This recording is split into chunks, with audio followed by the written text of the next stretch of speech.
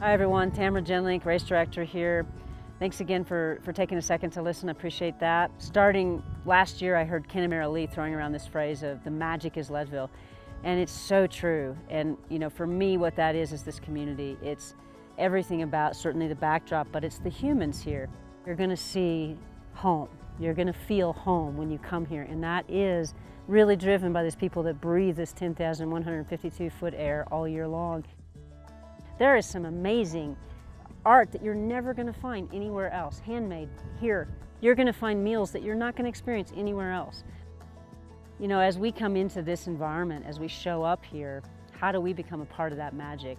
And you know, I think it comes back to us, having that consciousness when we come in and just seeing and noting that there's so much that happens here that's not about racing, that's not just about an event. There's so much in the heart and soul and depth of this community.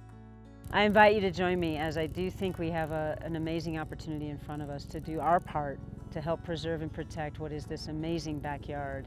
And in that, we become a part, we join in what is the magic of Leadville.